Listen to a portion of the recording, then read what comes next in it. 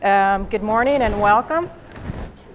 It was great to hear from Dr. Kim about emerging efforts to measure progress towards universal health coverage, which of course will be a major factor in this effort. My name is Nellie Bristol. I'm a research fellow at the Center for Global Health Policy at CSIS, and I've been here for about a year and a half. And before that, I was a freelance journalist covering global health policy for publications like The Lancet and Health Affairs. And before that, I was a reporter on Capitol Hill covering domestic health policy for 2 decades. So this has been fascinating for me to get to delve into how these issues are being dealt with on a global scale. And we have this great panel here. We have a great day. We have an all-star lineup, so I'm really excited and looking forward to learning a lot more today. This first panel will be kind of an overview. We'll look at some of the history of universal health coverage with some specific examples in countries, some of the trends in the ways that countries are approaching this issue. We will look at some points of contention, both globally and nationally, and we'll look at international organizations and donors and their role. Later in the day, we'll be looking at the role of the private sector and breaking down more individually the pieces of a universal health coverage system and looking at ways to optimize resources under universal health coverage. So today, we will start with Ariel Pablos-Méndez, who is the Assistant Administrator for Global Health at USAID, and has been involved in this issue for many, many years, previously at the Rockefeller Foundation. So, thank you very much, Nellie, and thank you all for joining us. I also want to thank Steve Morris and CSIS. It's great to be back in the same week, in 1 week, this new nice building. It's clearly a pivotal time for the global health agenda, and so this conversation is indeed crucial. Not only is my current role, I think, that Nellie, in which we have interacted, but also the work that I did while I was at the Rockefeller Foundation. And given you invited me to talk about history, I had to go back and touch. In fact, there are about 3 different historians who, in the last month or 2, have been coming for interviews. I'm beginning to feel like an old fellow. One of them, of course, Jesse Baum, who is on the left here. I actually commissioned a first history of universal health coverage back in 2008, and to just look at how all this happened around the world. And even at the time, they were skeptical that the complexity of the political economy to drive agendas is not something we could just easily just notch from New York or Geneva or Washington. And yet we are seeing now dramatic attention gain. Universal health coverage, which I like to define as access for all to appropriate health services without suffering financial hardship, is something that doesn't occur automatically. Even though we are seeing growth in economics of many countries around the world that used to be in developing stage of economics, policies matter, as we heard from Jim just now. There are many models that may allow us to decrease catastrophic expenditure, out-of-pocket expenditure, as a proportion of the total, which in Africa is 40, 60%, in Asia, 60, 80%. We can do that. It's been done in many places.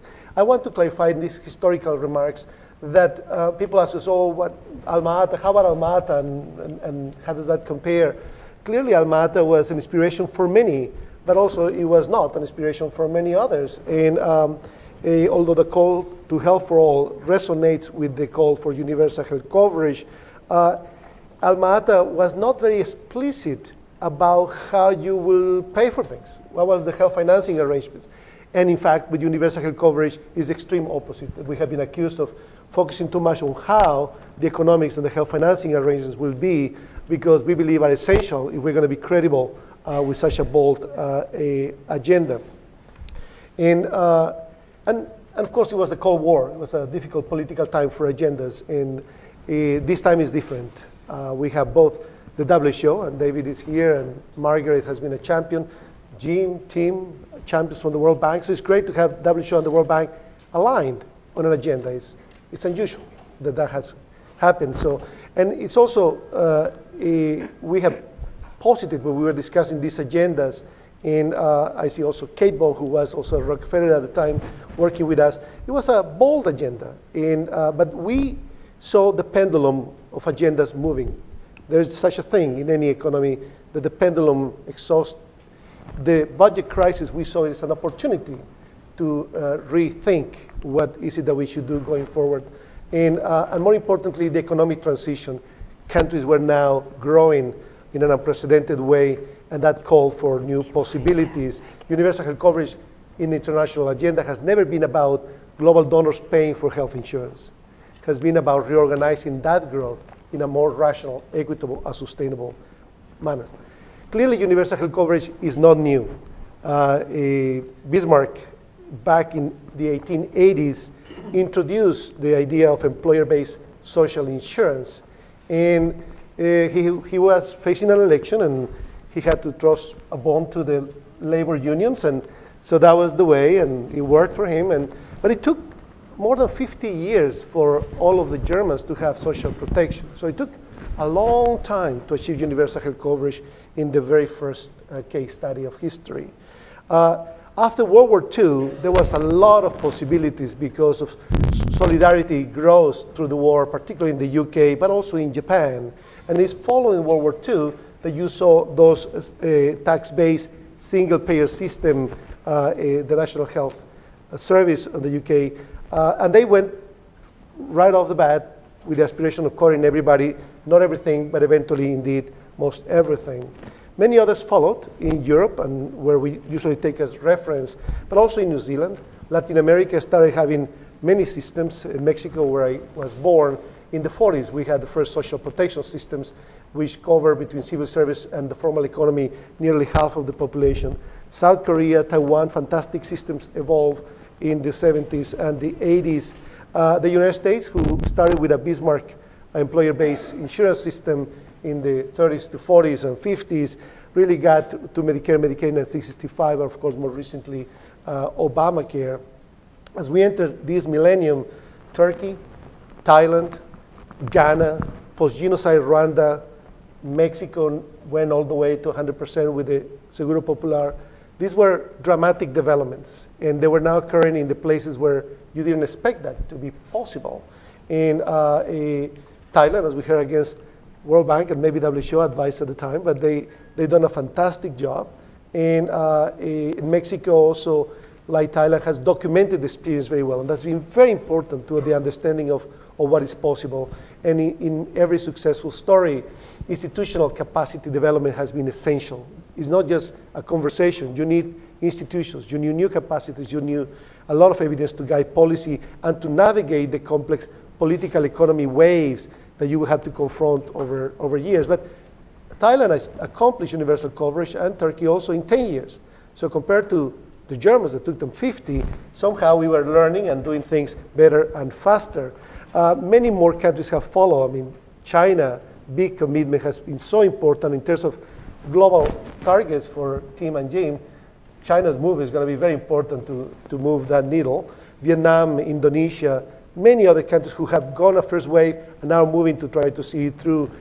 The conversation in India, fascinating that even, and Sri Lanka has been a leader in that mobilization, even without a full universal health coverage system, just with the current arrangements that have emerged in India, RSBY and others, India probably has more citizens covered than the United States already. So it's quite incredible that these things are taking place. And in each case, the political dynamics have been key, but also the timing of the economic growth. It cannot happen if there's no the economics are changing. In fact, almost all of the country's stories happen when health expenditure reaches 4 to 5% of the GDP of a country, including our own Medicare, Medicaid reforms here in 1965 at about 5%. So many countries are reaching that stage, and that's why it's ripe for the political spark. So while all this happening in the over decades, nothing was happening in the global conversation. The global conversation was not acknowledging all of these developments around the world. So indeed, I think the work that we were very involved in at Rockefeller pretty much drove on this. And I think that at the time I was at WHO in 2005, when David Evans and Tim Evans, who penned the concept, the actual wording of universal coverage in that 2005 World Health Assembly resolution. Tim was my boss at the time. And the idea, the concept, even the term has gone through a lot of challenges. At the time, 2007, 2008, should it be universal health care, universal health access, social protection, universal health security? And there are many reasons why we're sticking to universal health coverage, and in fact, the consistency itself has been part of the success. I came back to Rockefeller, and I want to acknowledge the importance that the foundation played in 2006, 2007, a new president who said, well, there's PEPFAR already, there's the Global Fund, there's Bill Gates, maybe the Rockefeller doesn't need to do anything else in global health. And so I had to come up with something that was different and yet important, and as I led the global health program and pivotal meeting in Pocantico in New York in 2007 that got also the Secretary General and in the UN to step up the plate on health. This was followed, we began to make the case for health systems and the transformation of health systems as a new agenda and to develop the arguments for that from the private sector through the economics. And we also believe that universal health coverage was a better way to communicate health system strengthening. The health systems was fuzzy in its communication, that it was not getting the traction perhaps it deserved, and that universal health coverage was a bolder way to get politicians, lay people to engage. The World Health Report 2000 was brilliant, but it didn't quite take for many reasons. And so we also showed that it was possible. I think that President Carter hosted a meeting in Atlanta in 2008 where health systems, maternal health, entities were positioned in the agenda, Secretary General take on. In 2008, the G8 in Japan explicitly put health systems on the agenda with Keiso Takemi, and that was a shift in the conversation of the G8 from the recent round.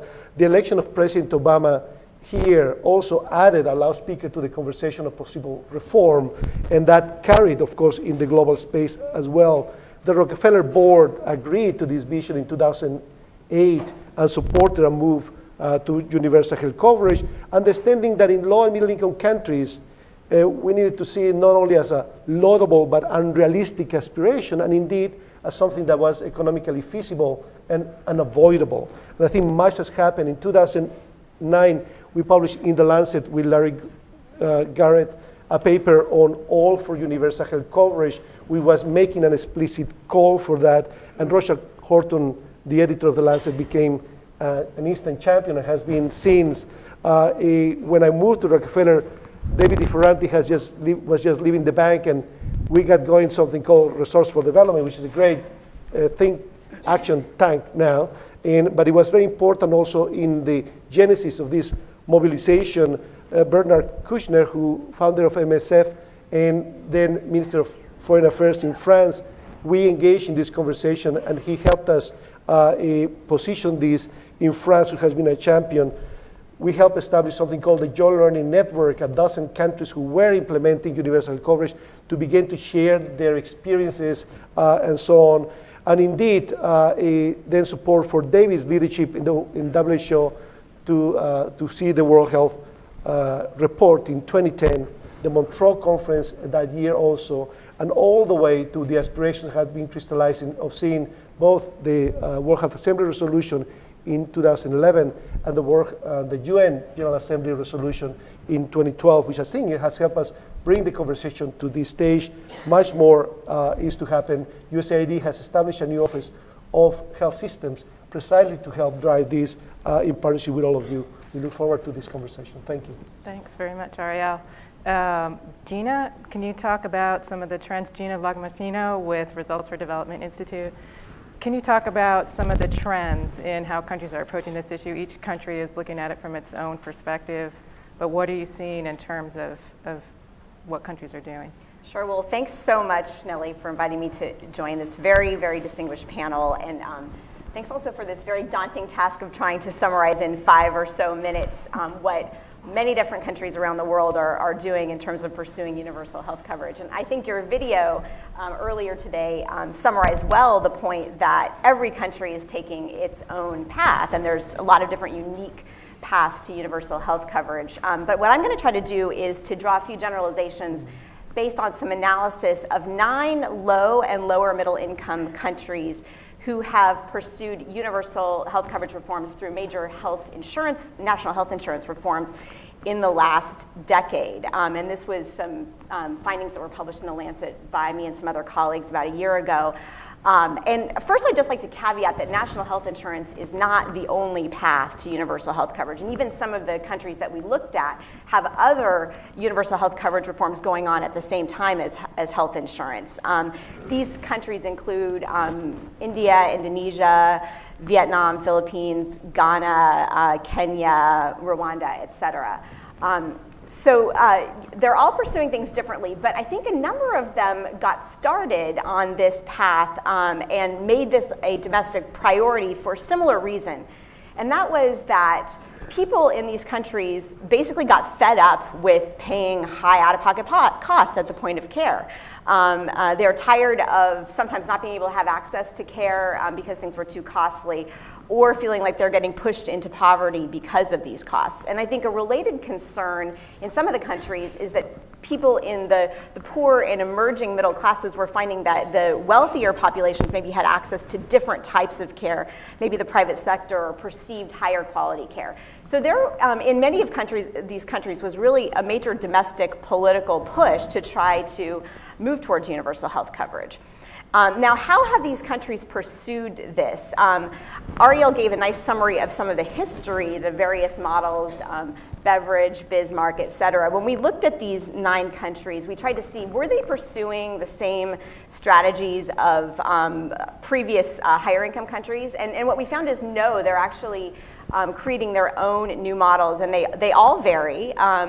But there are a few areas of convergence that we were able to find. And so let me first mention 3 areas of convergence. The first is that each of these countries is really prioritizing government financing of services. And they are raising new revenues, they're increasing government health expenditure, and they're usually combining multiple different revenue sources. There's often a debate about what's better, general taxes or payroll taxes or premiums. Most countries are combining multiple sources of revenue based on what's domestically, politically feasible in their context, and those include all of those revenue streams. A few are even creating new sources of revenue. Ghana is an interesting example where they've created a new value-added tax that was passed in 2006 that is earmarked for their national health insurance scheme, and that's enabled them to create a new revenue stream. So they're all increasing government spending. A second area of convergence is that they're all actually moving in the direction of creating broad national coverage programs that cover everyone. And they haven't all achieved that yet, but they're moving in that direction. And this is different if you think about what they were doing a few decades ago. A number of them had created programs that were targeting just one population. So they might have had a national health insurance program that was mainly targeting people that worked in large companies. They might have had a separate program for civil servants and maybe something else for the poor. But what you're seeing is an attempt to try to bring those programs together, in some cases by adding additional populations to existing programs. One of the commenters earlier mentioned Kenya. Kenya has had a national hospital insurance fund for decades, and they have attempted in the last few years to try to expand that program to include civil servants and the informal sector. Another interesting example is Indonesia, where they have passed a law to merge 5 separate schemes, health insurance schemes that are already up and running for different segments of the population. And if they are able to achieve this kind of daunting challenge of merger of 5 schemes, they'll actually be the largest single payer system in the world. So this is an interesting trend toward trying to create broad national schemes that cover everyone. And really, I think the goal is equity, trying to create better equity so everyone has access to the same types of benefits and services, and also efficiency. People feel like, many countries feel like the single risk pool is more efficient.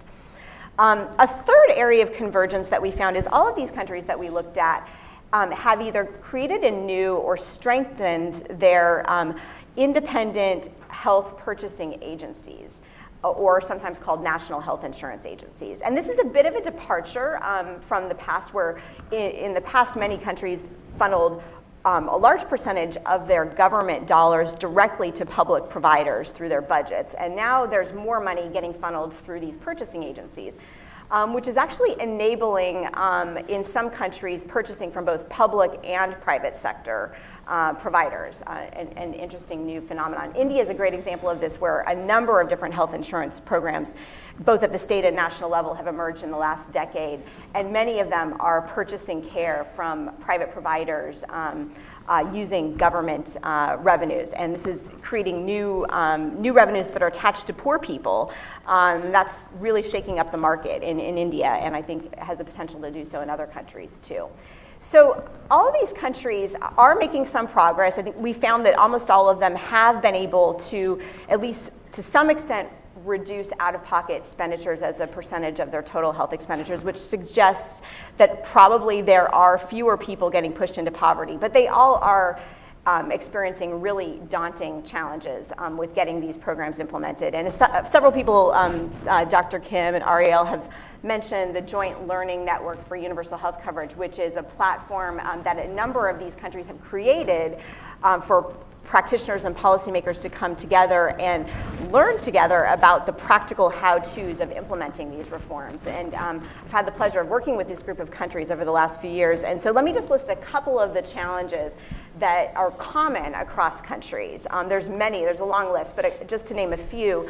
One is, as they're trying to raise revenues, enough revenues to cover the entire population, they're encountering the problem of, even though their economies may be growing, their tax base doesn't necessarily grow as fast as the economy. So many of these countries still have large informal worker populations, and it's difficult to collect revenues from these workers because they don't get paychecks, so you can't withhold taxes and premiums. So they're struggling with how do you get enough revenues and enroll those informal sector populations. That's a big challenge. A second challenge is related to quality. So as these countries begin to push more government revenues through their health financing schemes, there's a lot of pressure on them to make sure that they're actually purchasing high quality of services. And at the same time, there's increasing evidence that quality is pretty bad in a lot of these countries across the spectrum in the public and the private sector. So they're grappling with what are the right kind of institutional mechanisms for monitoring and improving quality. Everything from how do you create and push out standardized treatment protocols to what's the role of facility accreditation and indicators, things like that. And how do you actually construct the right institutional framework in the country to get all this done? What's the role of the Ministry of Health? What's the role of the National Health Financing Agency? So there's a lot of debates going on in these countries. And as a piece of that, I think there's a growing focus on primary care. And how do you actually make sure that people are getting access to the right primary care services, many of which that Dr. Kim mentioned, that are actually going to improve health, not just pay for high-cost hospital services. So that's a big challenge. A third challenge, of course, is costs. Every time you give a population access to new benefits, their demand is going to go up. Providers are going to see this as new potential forms of income. And so a lot of countries are grappling with the fact that the minute they institute a major coverage program, costs begin to rise. So they're struggling with what are the right incentives that they can put in place to manage these costs while also promoting quality. And so as a result, a number of countries like Vietnam, Ghana, Kenya, et cetera, are trying to move away from fee-for-service payment models toward more capitation-type payment models. And this has been a big challenge. These are complex reforms, and they haven't all gone smoothly. Which brings me to my final point on a common challenge being experienced across all these countries, and that is the problem of domestic stakeholder politics, which I think Dr. Kim also alluded to. So you have groups of providers that are resistant to maybe these new payment reforms. You have employers and unions that might be resistant to increases in premiums that are designed to expand benefits, but they're hitting the pocketbooks of their members or their employees first. So there are a lot of challenging domestic political challenges that these countries are facing, and even after they have gotten legislative commitments to programs, actually implementing them can be a big challenge. And we, of course, here in the US are no stranger to those kinds of challenges.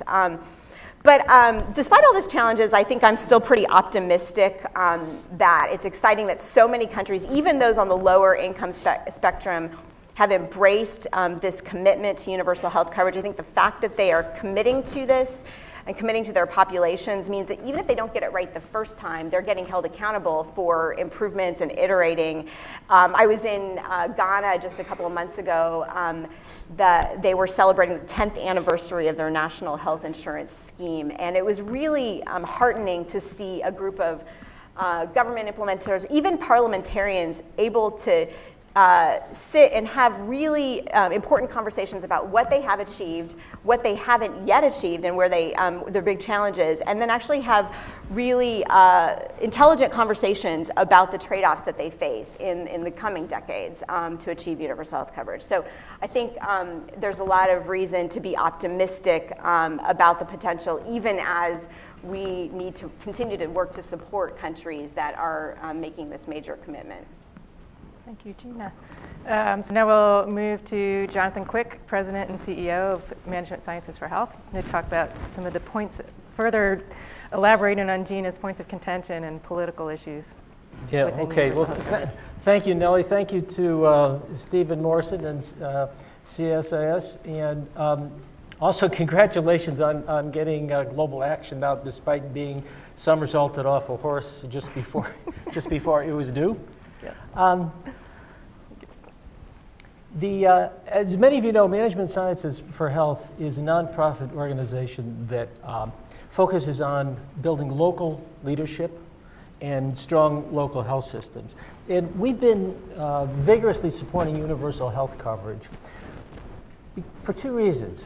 First, as a matter of human rights and being the vehicle to realize that right, and the fact that health shouldn't be a matter of the accident of where you were born.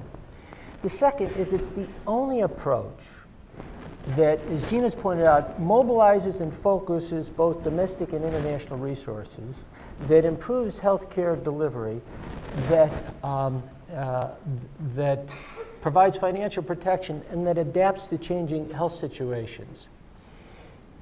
We do that with working to mobilize and get engaged in universal health coverage, working to mobilize civil society, working with advocacy in Africa, and on some key intervention and implementation issues like access to medicines. I want to pause for a minute, and Jim Kim talked about AIDS and the amazing achievement there, and imagining the impossible and then making it happen. If you had asked the global health community in the year 2000, if you had described to them what actually existed in the year 2010, and Paul Davis and others can verify this, the majority would have said impossible. Impossible, not in the world I know. There were 4 barriers that had to be crashed. The feasibility barrier, it wasn't feasible. The cost barrier, at $12,000 per person per year, who was going to invest? Then the money barrier, when prices came down, and then the scale-up barrier. The common element across all of those barriers was the activists. At each, they could hammer barrier by barrier. And that was civil society. And it's been really interesting in universal health coverage. One of the challenges, and we've been working through the Revitalized Global Health Council, the new executive directors here from the US, the Action for Global Health in Europe, and Global Health South, which is bans several hundred NGOs from the South, to try to get a uniform view toward universal health coverage. And I have to say, we're not quite there yet. We're not quite aligned. So one of the challenges is that there are some skeptics out there who aren't quite sure.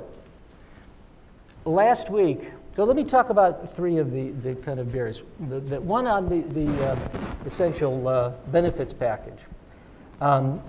Last week, the head of our AIDS program for MSH, our global lead, who's done some pioneering work in in preventing maternal to child transmission for AIDS, comes in and sits down and he says, Jono, when we started talking about universal health coverage several years ago, I thought you were crazy. I thought it was pie in the sky. He walked into my office after having had a conversation to get him to write an article on AIDS and universal health coverage. And so he says, he concludes, but I'm convinced.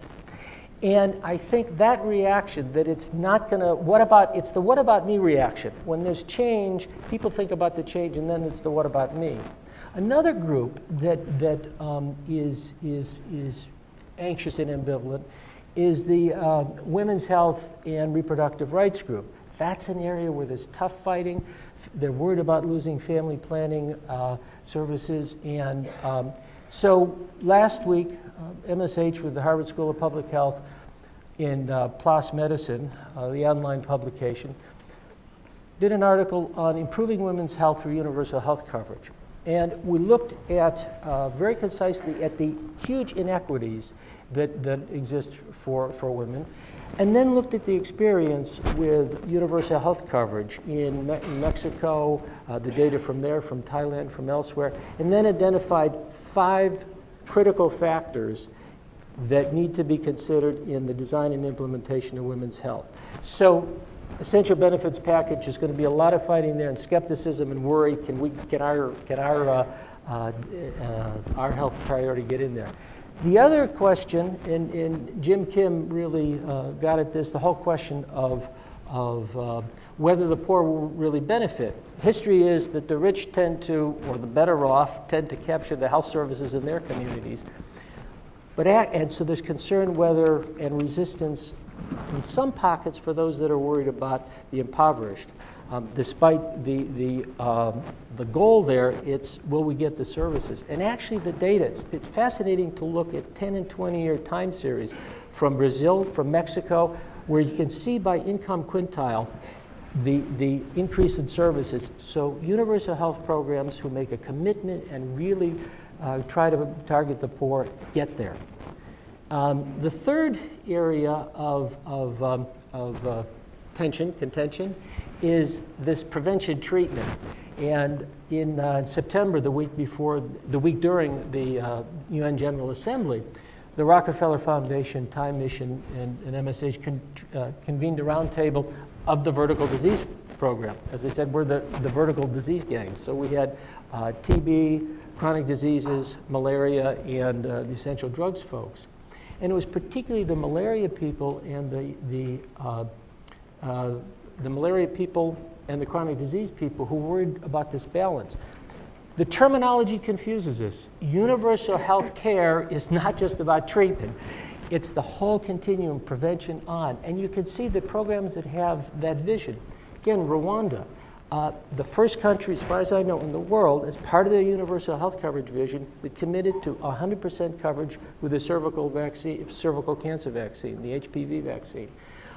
So that prevention is an essential part of universal health coverage.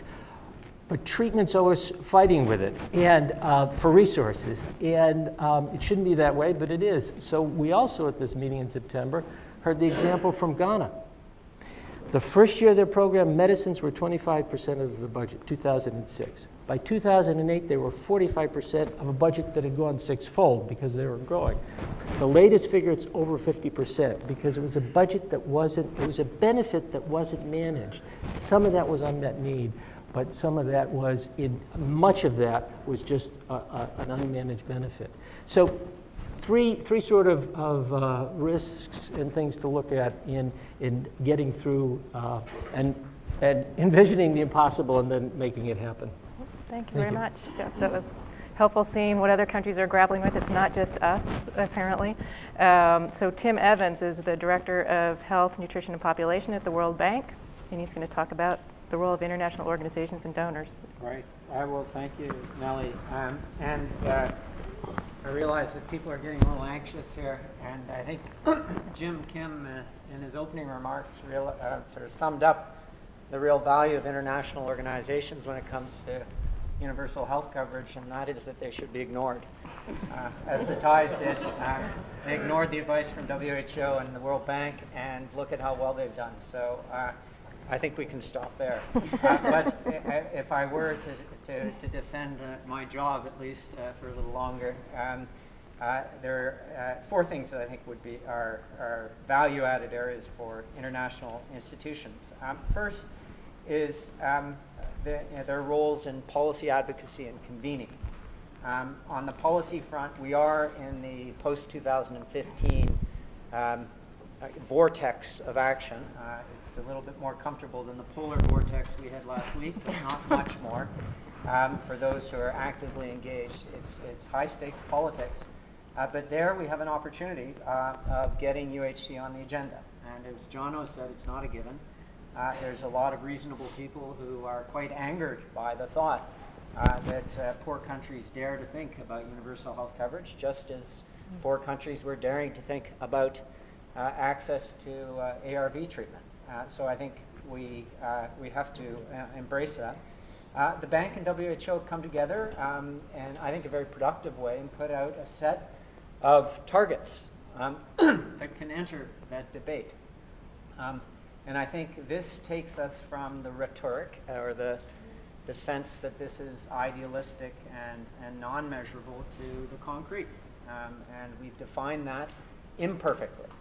But at least there is something on the table which says that there's a fair financing dimension of that, which is nobody should be impoverished due to expenditures on healthcare, and there, very importantly, is an equitable access to services across the spectrum according to need and of good quality. And we can now, albeit modestly, we can measure UHC. The great thing is that it is universal. And there isn't a country in the world that has achieved universal health coverage. Because even if you have a country that has zero impoverishment from healthcare expenditure, perhaps like Canada or perhaps some other pillar of wonderful health performance and other performance. I'm a Canadian, by the way. There is the issue of access to services. And when you look at effective coverage, quality adjusted coverage for things like chronic diseases, the performance across the world is very poor, especially if you look with respect to the poorest 40% of the population.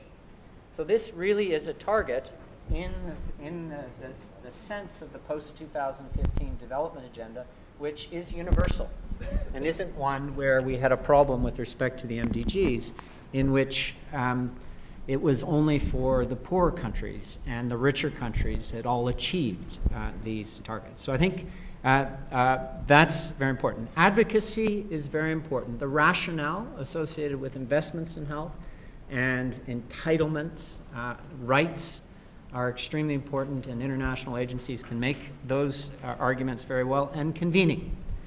We have to get a sense that it's just, go beyond the sense that it's just governments, and we have to think about the reality of most health sectors, which is the public, civil society, and private sectors all play increasingly important roles, and we ignore them at our peril. So that's policy advocacy and convening. Strategic investments. I say strategic because I don't think there's any international agency or institution that should be thinking that its finances and activities are sufficient or anything but stopgap to countries actually managing their own investments increasingly in the future, except perhaps in emergency humanitarian disasters. But there are three areas of strategic investments that are particularly important. First, on financing. We have to, as Gina said, get beyond what I would call 20th century or 19th century solutions with respect to the health sector, which were never perfect, but what I like to say is going beyond Beveridge and Bismarck. Tax financing is very important, but many countries have very, very weak fiscal collection capability. Social health insurance or employment-based is great if you have large formally employed populations, but many countries have very high informal sectors. So I think we really need to begin to push the envelope in bringing in a new set, as many countries are doing, but a new set of efforts to think about financing. More importantly, international organizations need to think about what their explicit strategy is to support national financing. And at the moment, too many, including our own institutions, simply think that by making a loan or making an investment to scale up a service, that that is financing. Yet it is completely delinked from a strategy towards financing the health sector in a more equitable way such that everybody has access to coverage. So I think that one practice that could be adopted is that every international organization develops a checklist with respect to how their investments, their financial investments, are contributing to a national financing strategy with respect to UHC. The second area is to think, and this is very important, about how to scale up services equitably. And we're really at the cusp, I think, of understanding not only the wonderful legacy of scaling up antiretroviral therapy, but also increasingly with respect to maternal neonatal child health. We're seeing huge increase in scale and access of services with the use of incentives, with the use of community health workers. And so there's really an opportunity there to think about how we can get to high quality, low cost, comprehensive primary care systems with appropriate referral. And how we do that is an area where I think the international agencies can continue to play an important spearheading role. The last area that is very important in the context of strategic investments, and this is an area of tension, which is that, and very important for us at the bank, is that it isn't just the health sector. We really have to make sure that other sectors that lay the foundations for healthy societies are doing what they need to do. You have to have safe roads. Otherwise, you've got terrible problems with road traffic fatalities and chronic disability, which the health system, if it's really good, might be able to manage, but it manages it at its most or highest cost point. So those preventive efforts that are inherently intersectoral and most efficiently done need to be captured and emphasized. So that's the secondary strategic investments. The third is with respect to what I call global public goods and scale efficiencies. And so there is a lot of opportunity in setting norms and standards and other sorts of things like that, which allow countries to avoid recreating wheels. Okay, so if you do have some good standards, best practices, things that have been proven to work, measures that can be used across contexts, then you take away the need for countries to try and come up with their own. And I think there's great value in that. But there's also great value and increasing value in the context of the scale efficiencies that come from cross-border collaboration. And we've seen this in the context of pooled procurement, which takes the opportunities for bargaining for much lower cost for drugs or vaccines in the context of Gavi. Those are very important mechanisms in increasing affordability in countries. There are tougher issues related to managing labor markets for skilled health workers. And we know that those forces of international labor migration in the health sector are only growing. And so we will need some capacity to manage those moving forward. The last area is capacity. And I think international institutions can do much better than they have been doing on this front. It relates not only to the technical assistance agenda, but really parlaying that more into strengthening the next cohort of leaders who are the financiers, the technical accountants, the frontline health workers who are actually going to do this on the ground. And how do we make sure that we're investing in the national institutions that generate those workers rather than relying, sorry, Jono, on those that are in places like Washington and fly out and give advice and tell people how to do it. We really have to invest in those national institutions. Investments in those institutions, it appears, is actually quite cost effective. And there's a great study that Rockefeller did looking at how much money needed to be invested in certain types of institutions that are critical to accelerate reforms towards UHC. And it's somewhere around 2% of the total cost of what's spent in health to get that fundamental institutional capacity which is necessary for running financing institutions, national health security offices, those sorts of things which are important. And the final area of capacity, which I like to refer to as infrastructure. And it's infrastructure and information. And if we don't invest in, for example, vital statistics or clearly giving people national identifiers and registering in them and giving them identity, then we really have no business talking about UHC because we don't know the denominators. And to me, in this day and age, it is really an offense in terms of people's essential rights and entitlements that they aren't in some way registered and counted in some country. And too many people still remain invisible. So if we're serious about UHC, we have to get serious about investing in those information systems that give people identity and allow us to get real denominators to understand how many of the total population we're getting coverage to. Thanks very much. All right, thank you very much. So we have a half an hour-ish. Okay, so I'm going to ask a couple of questions. I would love it if any and all of you would like to weigh in. But so we've talked about the differences between middle-income countries and low-income countries.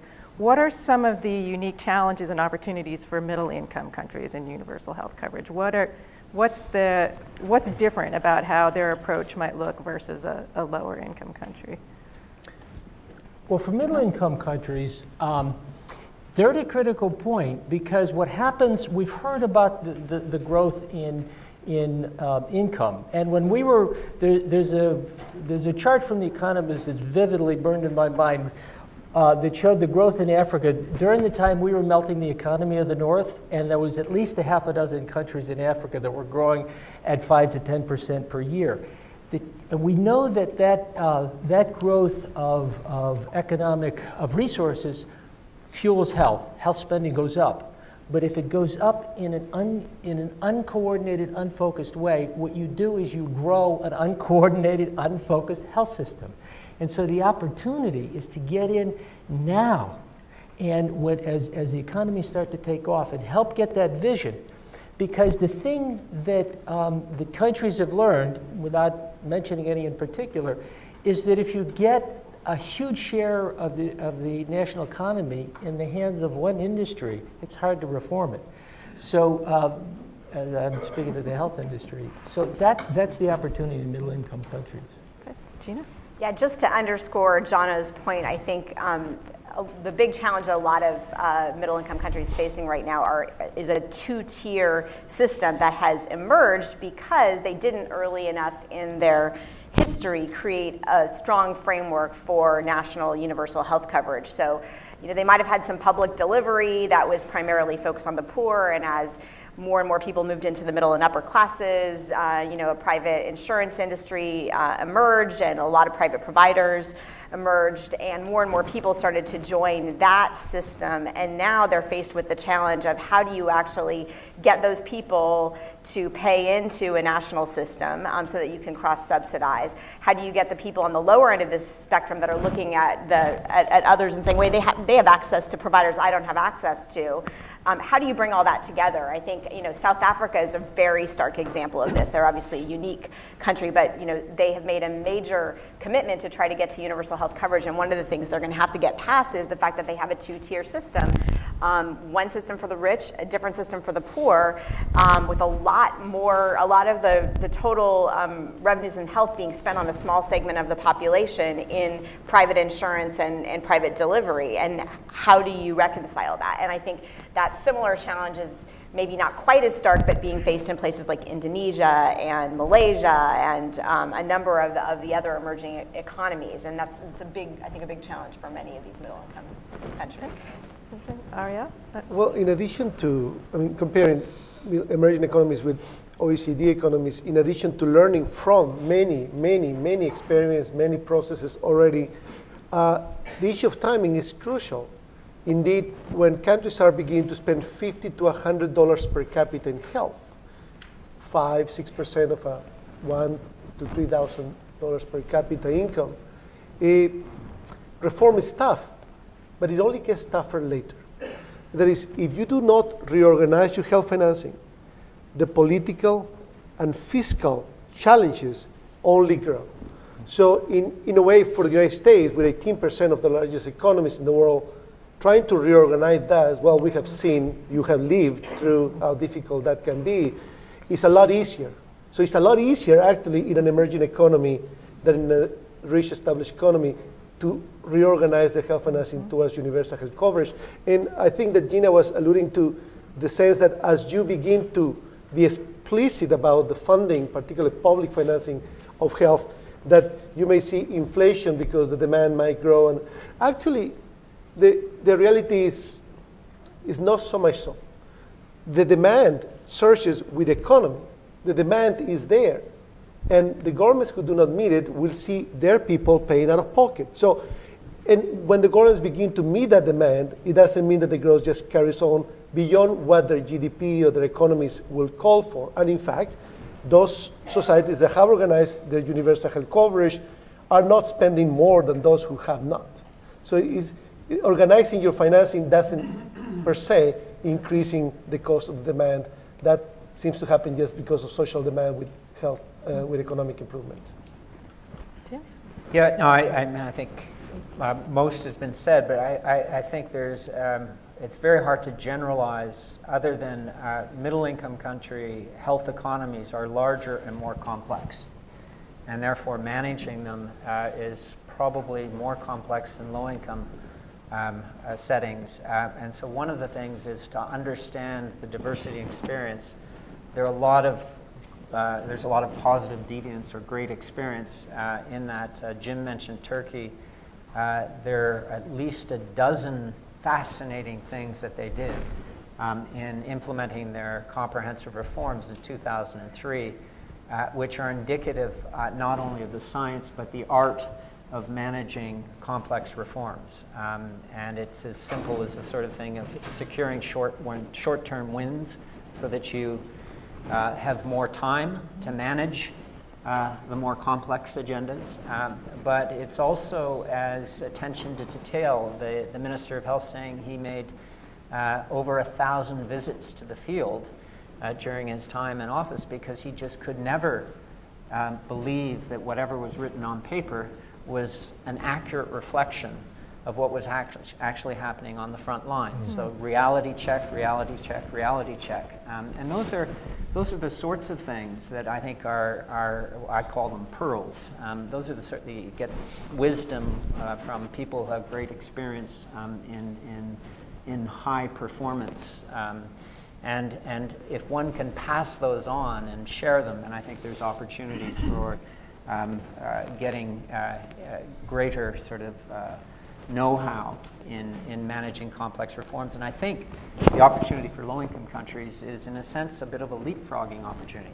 Less complex systems, less established vested interests, so there's an opportunity relatively earlier on to begin to think about how to get everybody under the same tent and begin to manage that difficult, ongoing steer and negotiate to try and move towards a common vision for the health system. Okay, well, I'm going to take the privilege of asking one more question and then we can open up to the audience. So there's been some talk about the post-2015 agenda and UHC potentially as a goal in that. What would that mean to the UHC movement if it were included as a goal, and what would it mean if it weren't included as a specific goal? I'll go first here. For us, I'm just going to talk about our own institution. We're setting plans. Our president has basically identified goals for the institution as a whole by 2030, which is to eliminate extreme poverty and boost shared prosperity. And for each of the practices now within the bank, HNP, health, nutrition, population being one of them, we have to identify how it is we're contributing to that goal and what our specific sub-goals are. And our sub-goals are universal health coverage. And we've defined that in two ways together with WHO, which is one, to eliminate impoverishment due to healthcare expenditure. And we're bound and determined to do that, not only because we care about that in the context of health, but we know that that's going to contribute to the larger development objective of eliminating extreme poverty. But secondly, we want to make sure that we can contribute through our investments to increasing access to care, and our target is that we'll reach 80% coverage for essential interventions, which cover both the MDG or post-MDG type interventions, which is more the MNCH and HIV, TB, malaria, where there will be continued targets, as well as what we call chronic conditions and injuries, which is NCDs, non-communicable diseases, mental health, and injuries. And on those, what we want to do is try and make sure that the bottom 40% of the population have at least 80% coverage to essential high-value interventions. So that's what we're going to do. Now, if we fail in the high stakes of the post-2015, it doesn't matter for us, because our president's already set the goals.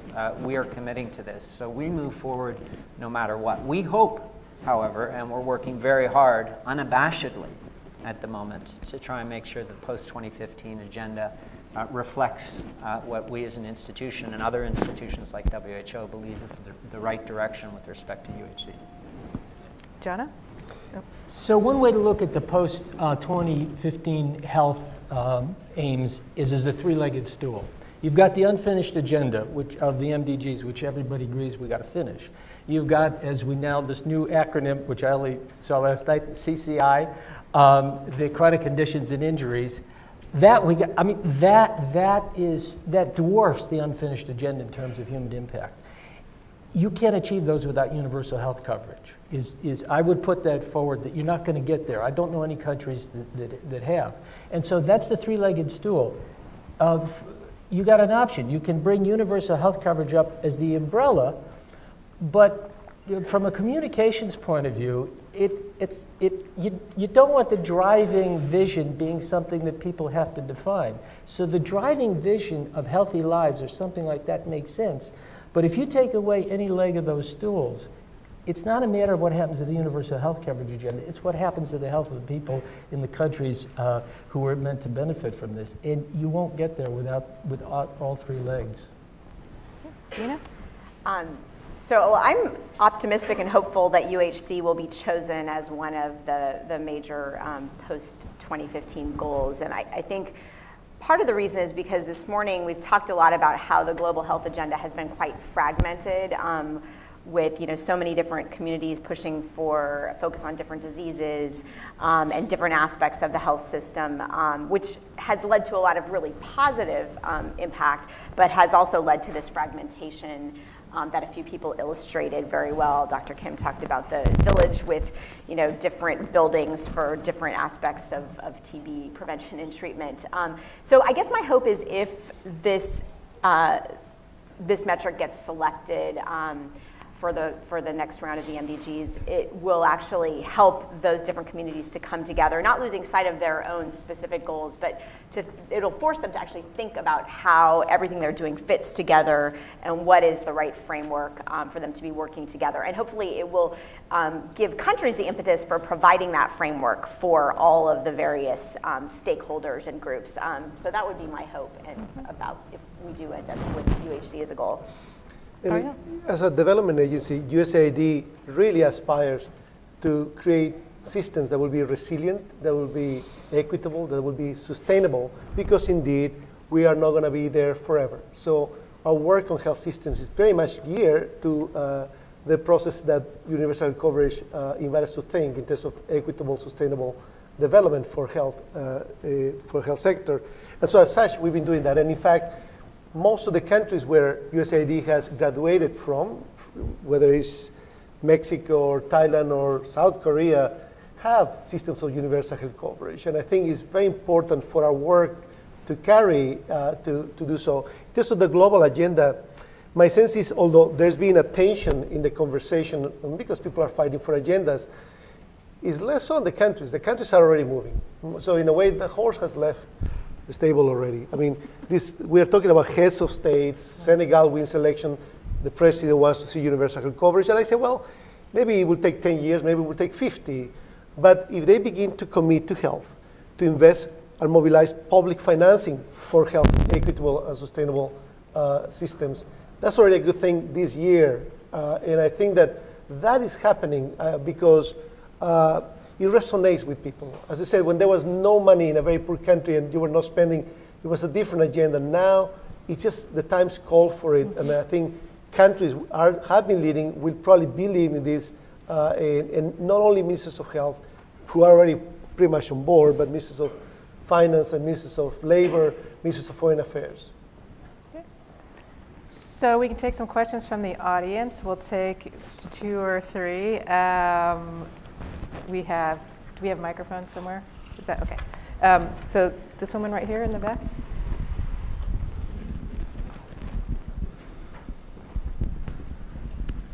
Thank you very much. My name is Gina Nguyen with Voice of Vietnamese Americans. I thank all the panelists for a very comprehensive approach and points. And I'd like to ask Mr. Tim Evans from the World Bank Groups and also Gina, regarding the particular case of Vietnam, we'd like to bring it into implementations and focus. You brought up the case of infrastructure and building capacity. And you also make the point that we need to know our denominators. We need to know who we work with. And in the case of Vietnam, as Gina points out, we do have a 2-tier system where the rich got everything better than here, and the poor gets nothing. So how is it to bring in more inclusive growth with the civil society efforts? Is there a plan? Or is there a plan in the future to work with other civil societies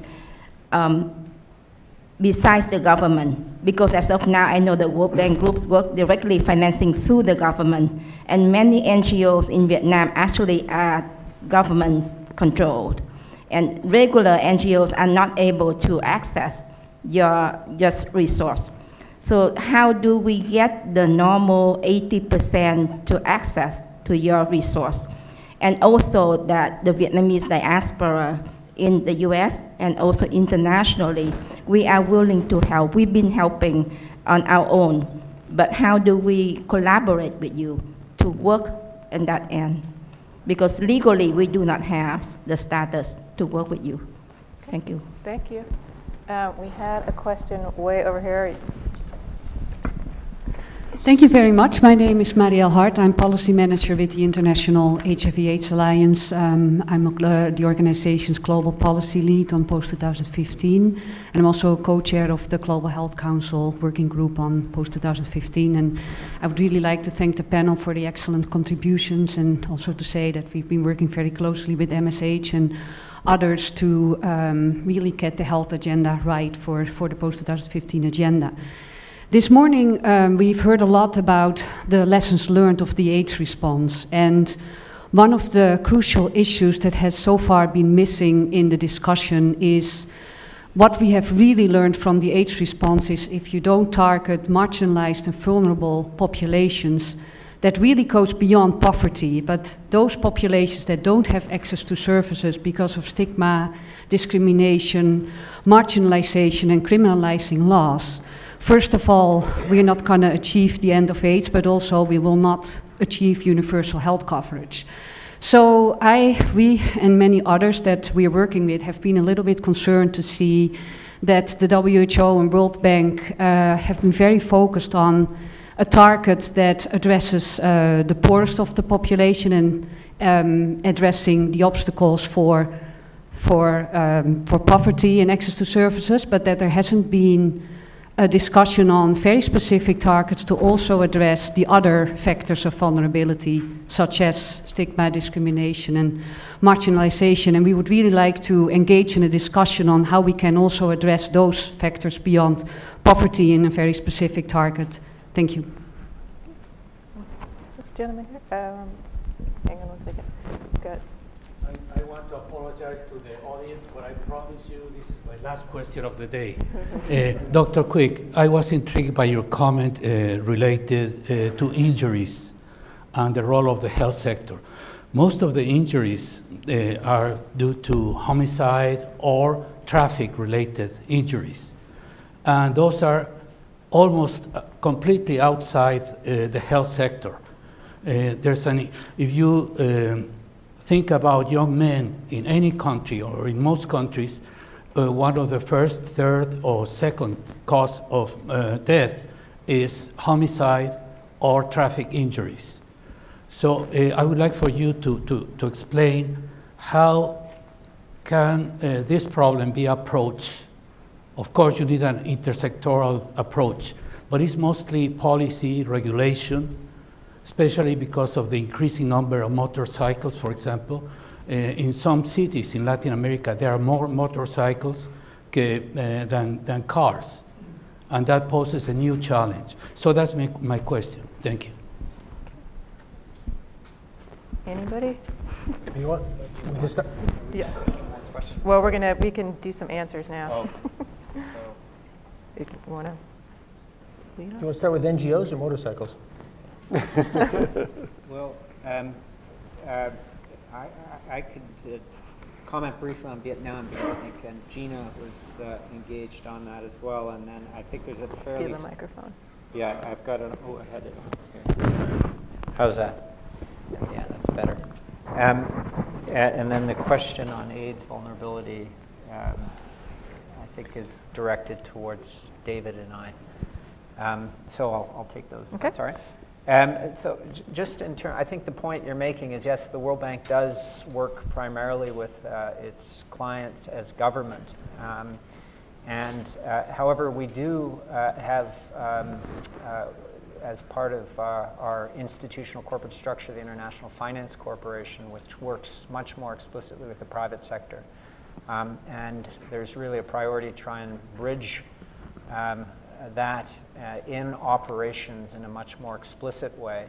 But it really links to the bigger picture of understanding the necessity for all health systems to deal with all of the participants, and civil society and NGOs, whether either governmental or non-governmental NGOs, as in the case that you identified in Vietnam, are very important. To be honest, I don't think the World Bank has figured out how to do that really well across all countries. There are places where we are investing in social accountability mechanisms. We have a full strategy in the Middle East and North Africa now where the focus on governance and social accountability in health systems is giving a lot of attention to civil society taking a role and demanding accountability. But more specifically in the context of Vietnam, we've been putting quite a bit of energy into strengthening frontline primary care services. And I think that in the context of that, there is some work that is looking at how the interface between non-governmental organizations and government services can be better aligned. So I think there is some work, but we can perhaps follow up on that. With respect to the issue of other stratifiers of access to care beyond income poverty, you're absolutely right. And I think if you go to the paper that we've posted online for consultation, you'll see that what we do is we're putting forward a poverty criteria for stratification, but we say that this is one of many stratifiers of access to care, and that countries, depending on their context, should look at that spectrum: gender, place of residence, different type of religious or sexual persuasion, those sorts of things, occupational things. Those are, we know, very important stratifiers. And what we're not saying, very importantly, is that countries should not pay attention to those. We're saying that for the purposes of global monitoring, we're advocating an income poverty measure of stratification, but that countries, according to context, should be looking at and making sure that they identify those vulnerable groups as part of their commitment to UHC.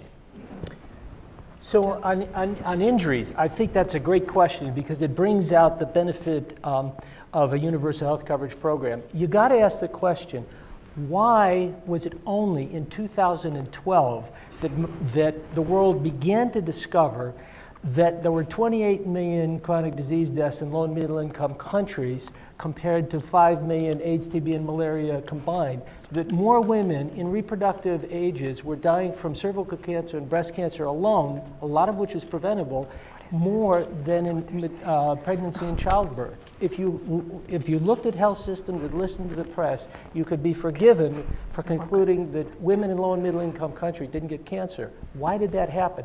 No one was looking. They were looking at what they were getting funded to do. When it comes to injuries, the health system sees the consequences. You're right, and they can ring the bell. But I would really encourage you to look at the Lancet series on Mexico and how they developed their system. We hear a lot about ProSalud, the health insurance. There's a great graphic there, which is Julio Frank's original, as Minister of Health for Mexico, vision for where he was going. The universal health coverage component was part of it. There was a lot on prevention that cut across. And that's where we need a new set of skills in ministries of health. When Julio Franco was Minister of Health in Mexico, he knew he couldn't talk to the finance people. He hired the best economist in the country, gave him a big office and a big title, and took him whenever he went to finance. And health can ring the bell and cares, but it is then having a different skill set to link politically across. And that's another benefit of universal health coverage, because if you're paying to take care of people who are in, I mean, it's not just the deaths, it's the money. It's firstly the deaths. So a great question. Well, we only have a couple minutes left, and I think we can't take another round. We got more time from Dr. Kim than we were expecting, which was great. So I'd just like to thank you all. That was a great overview. Not only was it an overview, but it's very detailed, and we got into some really substantive issues. So I really appreciate you taking the time to come today. And thank you very much. Thank you.